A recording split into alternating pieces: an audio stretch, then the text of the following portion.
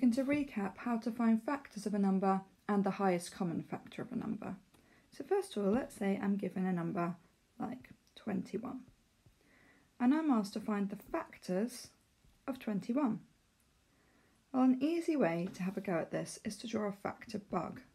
So I'm going to put 21 in a bug, and I'm going to draw antennae for my bug.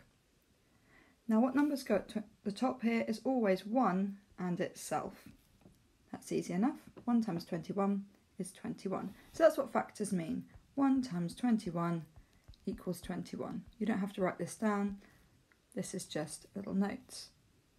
Okay, the next bit, if I went to my times table grid, 21 is also in the 3 times table. If I count in threes, it's 3 times 7. So that's 2 more factors. 3 times 7 equals 21. In fact, that's all the factors of 21. But if I just drew a factor bug as my answer, that's not fully correct because I haven't listed the factors of 21. So this was what it should look like. 21, and then a colon, and then you just list the numbers at the end of legs.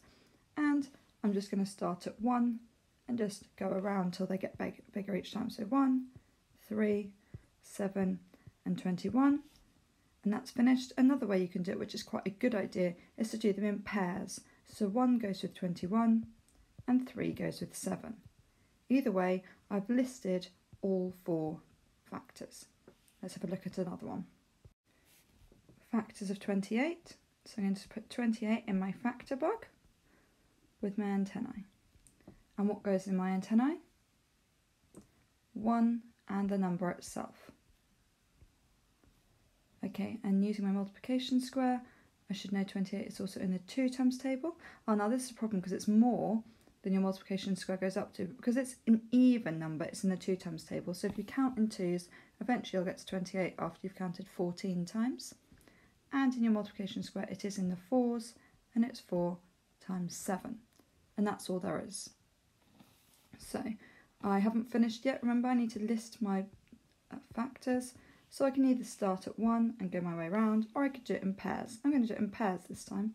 1 and 28, 2 and 14, 4 and 7.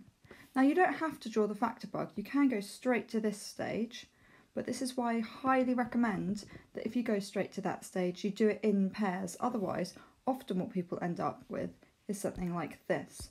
They say, oh, I know 1's a factor, 2, 4, 7, 14, and I'm done. And what they've forgotten is that 1 needs to have a pair.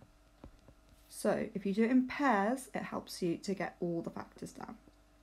Okay, so we found factors.